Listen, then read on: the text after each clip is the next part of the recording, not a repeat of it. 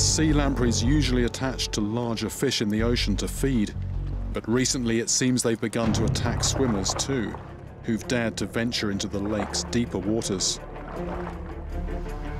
Dr. Ellen Marsden has become a specialist in these resilient bloodsuckers, which are commonly confused with eels.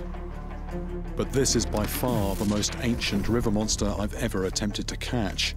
Seeing eel and lamprey side by side, the difference starts to become clear.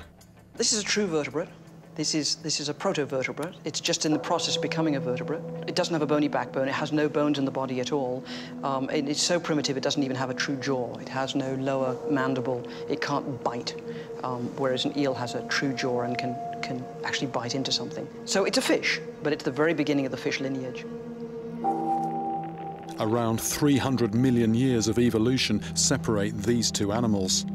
In fact, we have more in common with the eel than the eel does with the lamprey.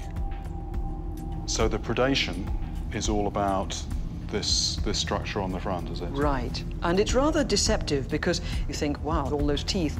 They are teeth, but not in the way we think of them. They're not to bite. These are just grippers. It's like having gripper gloves to be able to grab something that's slimy.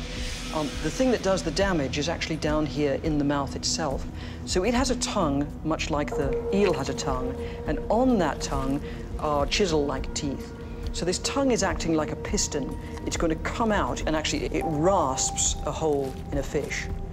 And again, it can't bite, so having rasped a hole into the fish, it's then going to use suction to suck body fluids, blood, and other material out of that hole that it's just made.